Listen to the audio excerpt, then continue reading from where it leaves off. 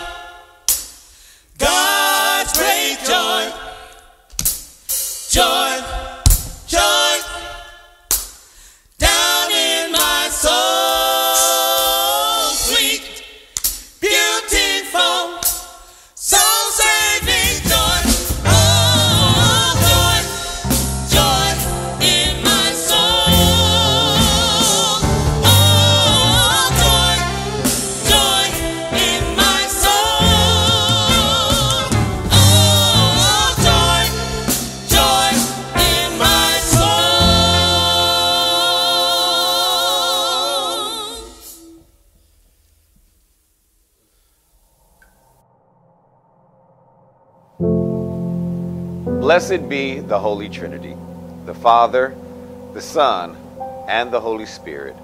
Amen.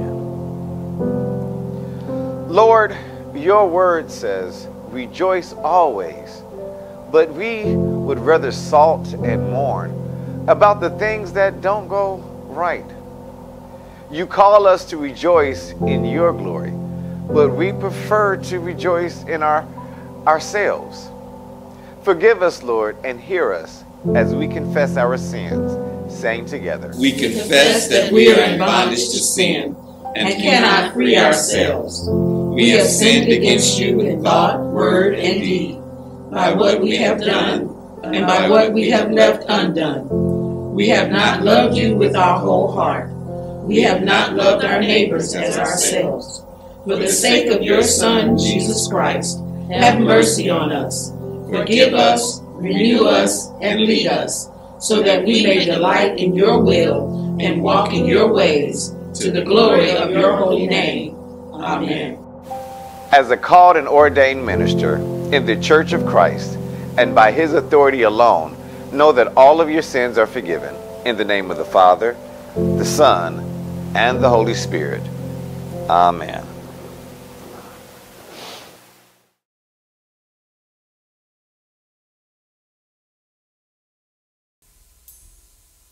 Last Sunday, we lit the candle of peace. We light it and the candle of hope again as we remember that Christ, who was born in Bethlehem, will come again. Today, we light the pink candle of joy to remind us that when Jesus is born in us, we have joy, and that through him there will be everlasting joy on earth. This is the day to have joy in the Lord. But in the gospel, John the Baptist warns us that salvation demands more than just our joy. We must repent of our sins. We can rejoice because God has promised us that our mourning will turn into dancing and our sorrows will be turned into joy. Now, hear the gospel of our Lord, as it is written in Luke, the 3rd chapter, starting at the 7th verse, down to the 18th. And we say, Glory to you, O Lord. John said to the crowd that came out to be baptized by him, You brood of vipers, who warned you to flee from the wrath to come? Bear fruit worthy of repentance. Do not begin to say to yourselves, We have Abraham as our ancestor. For I tell you, God is able from these stones to rise up children to Abraham. Even now the axe is laying at the root of the trees. Every tree, therefore, that does not bear good fruit is cut down and thrown into the fire. And the crowds asked him, What then should we do? In reply, he said to them, Whoever has 2 coats must share with anyone who has none, and whoever has food must do likewise. Even tax collectors came to be baptized, and they asked him, Teacher, what should we do? He said to them, Collect no more than the amount prescribed to you. Soldiers also asked him, And we, what should we do? And he said to them, Do not extort money from anyone by threats or false accusations, and be satisfied with your wages. As the people were filled with expectations, and were questioning in their hearts concerning John, whether he might be the Messiah, John answered all of them by saying, I baptize you with water, but one who is more powerful than I am is coming. I am not worthy to untie the thong on his sandals. He will baptize you with the Holy Spirit and fire. His winnowing fork is in his hand, to clear his thrashing floor and to gather the wheat into his granary. But the chaff he will burn with unquenchable fire. So, with many other exhortations, he proclaimed the good news to the people. This is the gospel of our Lord, and we say, Praise to you, O Christ.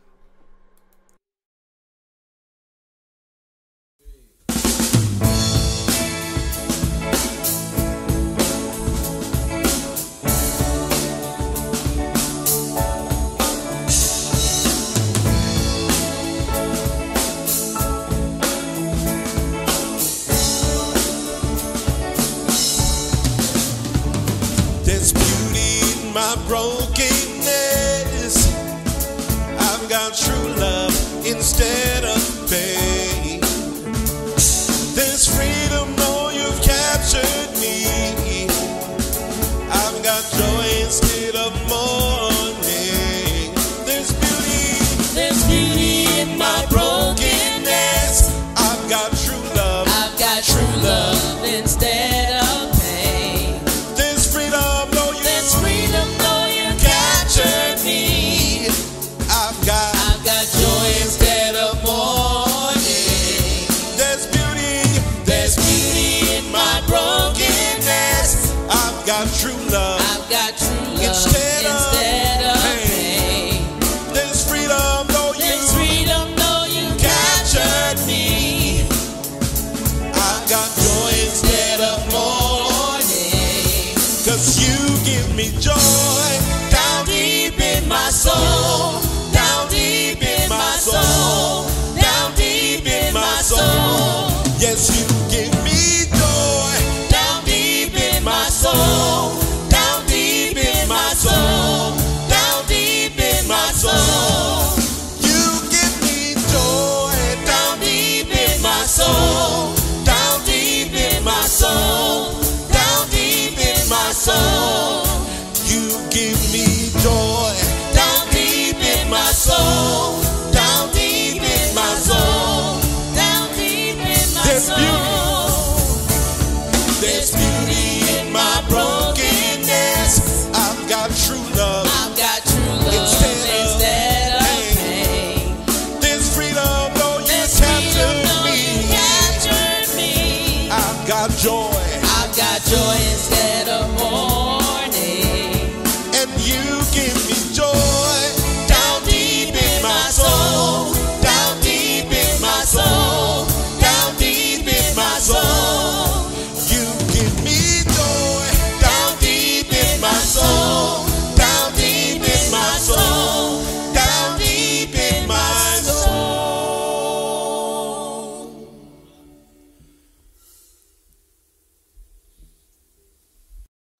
Let us pray. Gracious Heavenly Father, Lord God, I thank you for another Sunday. Another day, Lord God, to just give thanks to you, Lord God, your grace, your mercy, Lord God, what you have been doing for us, Lord God, and the things that you are continuously doing for us, Lord God. Lord God, I ask you right now to remove me from this pulpit, remove me from this space, Lord God, and allow your Holy Spirit to enter, to speak an encouraging words to your people. Lord God, I thank you in advance for all of your blessings. In your holy name, we all say, Amen. So as always, happy Sunday, beautiful people. You know, not just St. Mark, but just everyone who is listening right now. I'm not sure if you're listening in your car, at home, on YouTube, or wherever you're listening. Thank you for joining us today. You know, and it's interesting because today we're still kind of talking about John the Baptist. If you followed along last week, it was the voice crying out in the wilderness, making the path straight for the one to come. And we're here again, in a sense, doing the same thing, but a little bit different. You know, this time John well, I'll say it like this. When I was working on this piece, sometimes I'll be honest, I'll ask questions to myself, like, why is this still here again?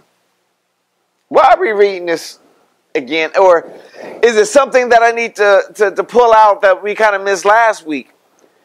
You know, because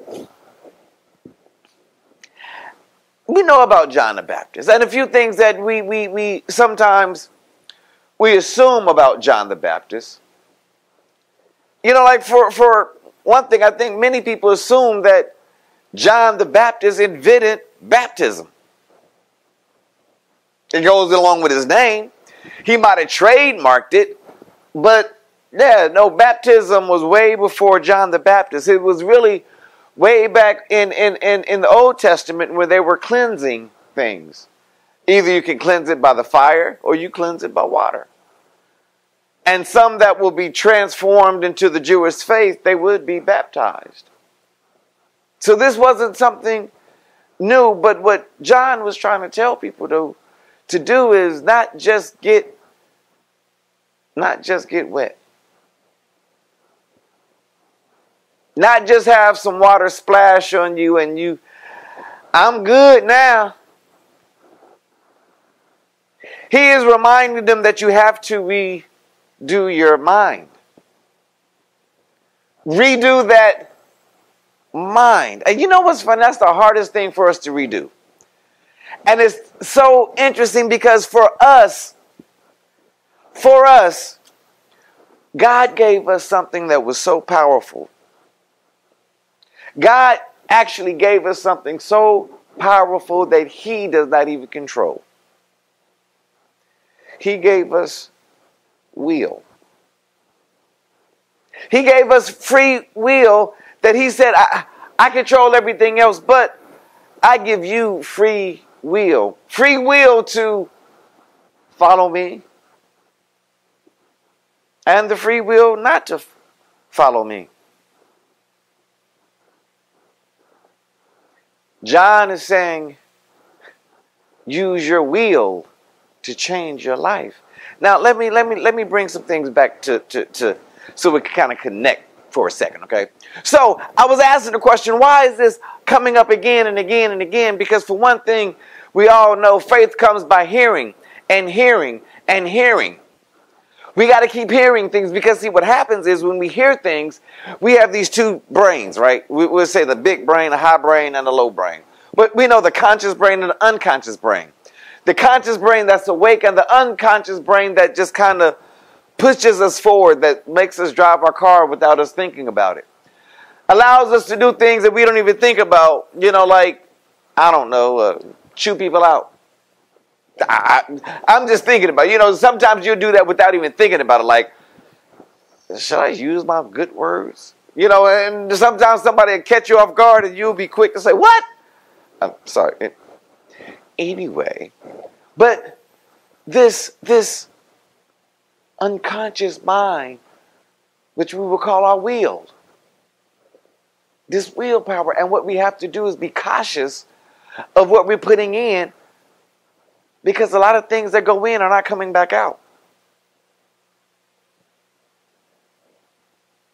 When you start telling yourself, this is not my season.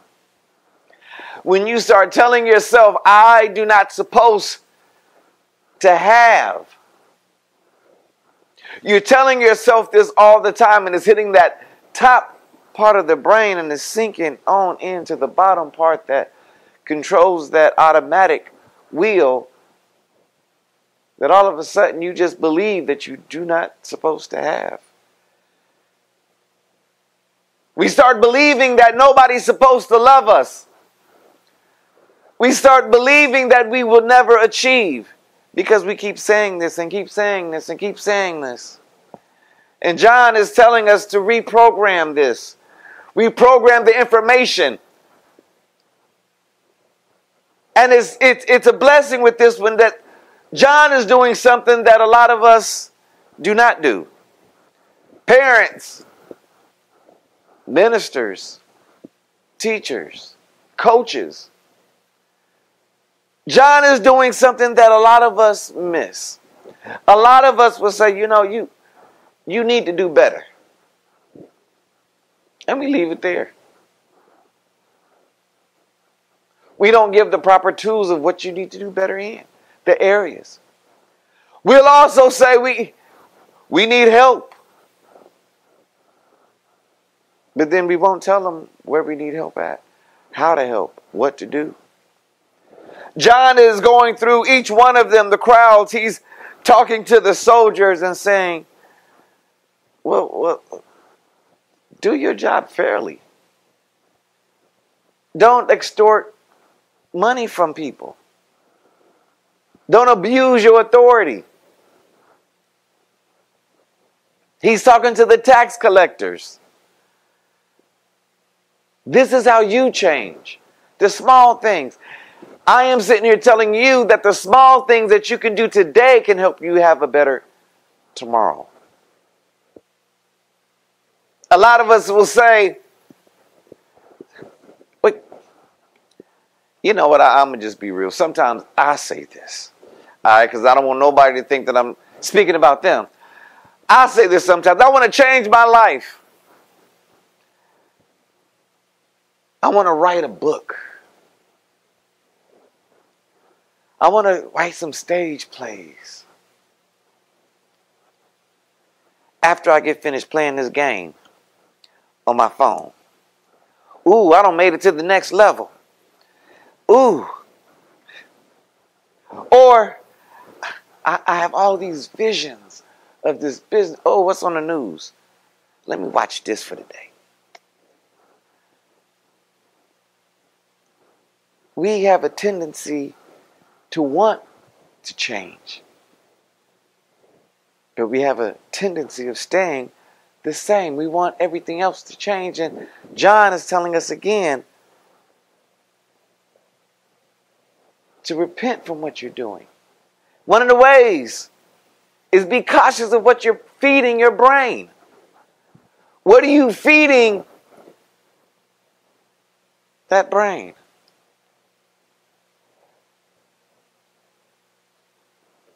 Well, and even more so than that.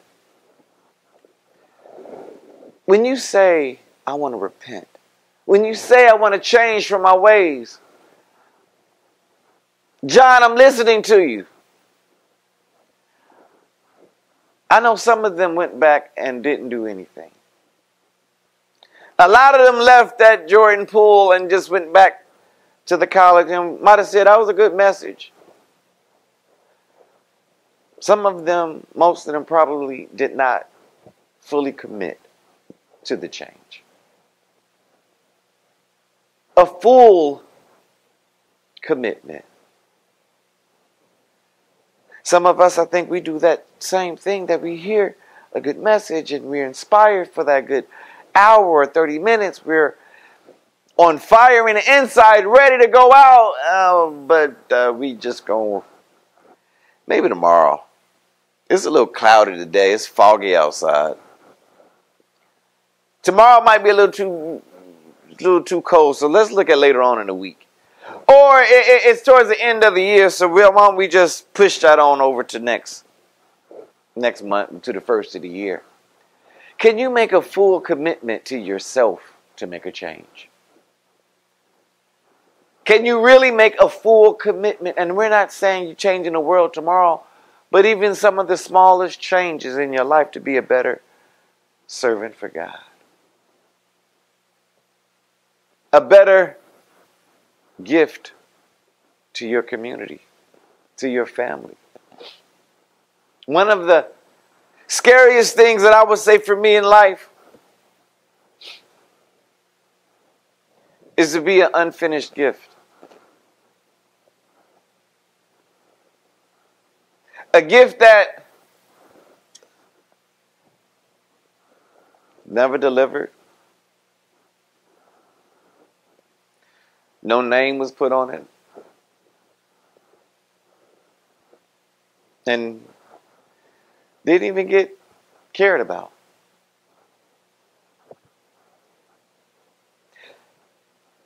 A lot of us have a whole lot of gifts in us. A lot of us won't change our lives to fulfill these gifts. A lot of these gifts, I would say, probably in heaven's storage closet, labeled unfinished gifts.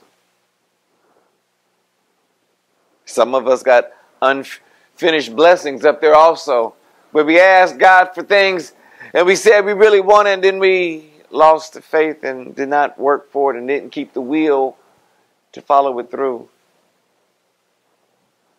And the blessing just never did arrive.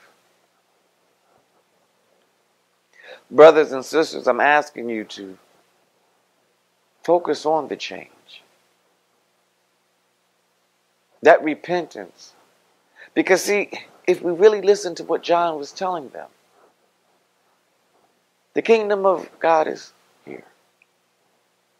The one greater than me is coming.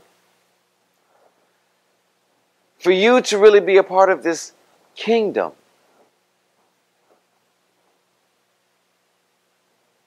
repent from your way of thinking. Repent from the approach that you're taking in your thought process. Because Jesus is coming. And like in the scripture here, he's coming with an axe. He's coming with the axe, shifting the weeds, shifting. But a lot of times I think when we hear this, we think that he's doing it with the masses of people. But no, he's doing it with you. Inside of you, he's still trying to shift the things that you don't want in, that you're trying to repent from, that you're trying to turn away from. He's trying to shift that stuff out. But at the same time, like I said in the very beginning of this, God gives you everything, the ability to do all things through him. But you do have the will. You see, you can get knocked down and people can come give you a hand to get up. But you still have to have the will to get up. You got to have the will to see a better day. You got to have the will to be better. Cleanse yourself with the true blood of Christ. Say, God, I give you my life. I do want to change. Show me what I do wrong. Correct it. Shift from me what is wrong. Correct it. Cleanse me, O Lord. I want to be better. You want to be better. Let's start today. Not tomorrow. Let's start today. Working on that new life. That new mind. Controlling that wheel and what we put into that. God is here for us to guide us to that kingdom. Let's just be obedient and continue to do our best to be the best for him. Let us pray. Gracious Lord God, I thank you for giving us the free will, Lord God, but also being patient with us, Lord God, when we choose the wrong things, Lord God. Lord God, we just love you for your patience, your grace, and your mercy. In your holy name, amen.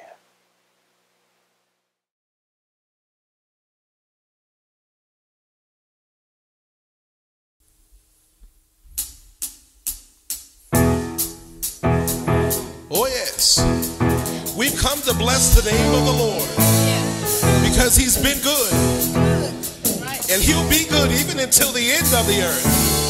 We just want to bless him and we want to invite you to come bless him with us. Wherever you are, just bless the Lord because he's been good and his mercy endureth forever.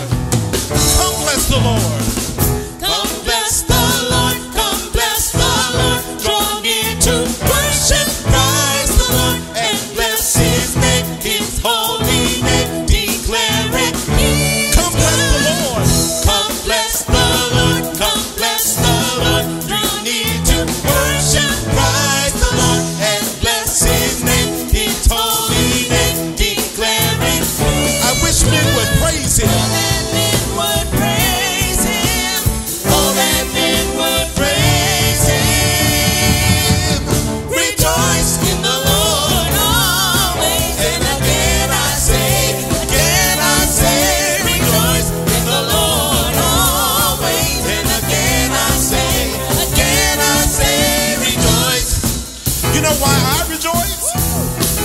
Because the Lord loves me whether I'm perfect or not. Because certain not perfect. I don't think anyone is. But God expects us to make mistakes. And so we rejoice in him because he's been so good. And we'll praise his name. But you know, I wish men and women would praise his name. So oh that men would praise his name, would praise his name to the end of the earth. Oh that men would praise his name, would praise his name to the end of the earth. Oh that men would praise his name, would praise his name to the end of the earth. Oh that men would praise his name. And again I say, oh that men would praise his name, would praise his name to the end of the earth. Oh that men would praise his name, would praise his name to the end of the earth. Oh that men would praise him. Oh that men would praise him. Rejoice.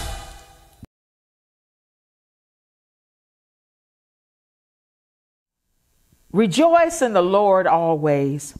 Joy is here as we await the Lord Jesus coming into the world. So let us join in prayer for the church, the world, and all those who are in need. Let us pray. Lord God, we are filled with joy because we have hope and peace that you have sent your Son for all that believe. Help us to be the voices that proclaim grace and truth. Fill us with your Spirit that we might be part of the building up of your kingdom. Lord, in your mercy, hear our prayers. As we walk this Advent journey, help us to open our eyes to the joy that surrounds us. Grant us the courage to experience joy. Joy in the face of apathy. Joy in the face of sorrow. Joy in the face of uncertainty. We pray for the joy that is found in Jesus, that those who seek it may truly find it. Lord, in your mercy, hear our prayers. O Lord, lay your loving hands of healing on all those people who struggle with health issues, who grieve over the loss of loved ones. Hear, O God, these prayers and all the other prayers we offer to you in our hearts at this time, especially those on our prayer list and those we lift to you in the silence of our hearts. Lord, in your mercy, hear our prayers. Almighty God, let the brightness of your glory shine upon us and in our hearts. We raise our prayers to you, O God, in the name of the one who was and who is to come, Jesus Christ, our Lord and Savior, who taught us to pray. Our Father, who art in heaven, hallowed be thy name. Thy kingdom come, thy will be done, on earth as it is in heaven. And give us this day our daily bread, and forgive us our trespasses as we forgive those who trespass against us. And lead us not into temptation, but deliver us from evil. For thine is the kingdom and the power and the glory forever and ever. Amen. We have just a few announcements for today, so be sure to watch the video announcements at the end of service for any additional information. Join us Tuesdays at 7 p.m. for our new Bible study called Fact Check. We will research and uncover real biblical facts to see what the Word really says, not just what you heard or not just what someone else told you. We do a deep dive into the Scriptures. So if you have any biblical questions you're confused about, email them to stmarkchurchlutheran@gmail.com. Now, we have returned to Sunday in-person worship service here at the church, and we will continue to do our online worship service, and we will fellowship and share communion together at the church in the new At the Table worship experience. So come out and join us here at St. Mark to get a message in the meal. Now, our stewardship campaign begins this month, and everyone is asked to consider what you will offer to the church in time, tithe, and talent to support this faith community. Now, we have some great ministry goals coming up for the new year, and we need you to offer your time, tithe, and talent to reach all of those goals, not for our glory, but for God's glory. We ask you to support the ministry and mission of St. Mark, blessing God's work through this congregation. So, to all our members and those who join us weekly online, if you have been blessed by this ministry, bless us in your giving through your online banking, Cash App, Venmo, or the U.S. mail. And we thank you all so much for the gifts given back to God. Let us pray. We offer with joy and thanksgiving what you have first given to us, ourselves, our time, and our possessions, signs of your gracious love. Receive them for the sake of him who offered himself for us, Jesus Christ our Lord. Amen. Since we are justified by God's grace through faith, let us confirm what we believe. I believe in God the Father Almighty, creator of heaven and earth. I believe in Jesus Christ, God's only Son, our Lord, who was conceived by the Holy Spirit, born of the Virgin Mary, suffered under Pontius Pilate, was crucified, died, and was buried. He descended to the dead. On the third day he rose again. He ascended into heaven and is seated at the right hand of the Father, and he will come to judge the living and the dead. I believe in the Holy Spirit, the Holy Christian Church, the communion of saints, the forgiveness of sins, the resurrection of the body, and the life everlasting. Now may the Lord bless you and keep you. May the Lord's face shine upon you and be gracious to you. May the Lord look upon you with favor and grant you peace. In the name of the Father, the Son, and the Holy Spirit. Amen. This week, find that change that you want in your life and start working on it. You don't have to change the world, but you can change just a little bit today to make tomorrow just a little bit better. Go in peace and serve the Lord.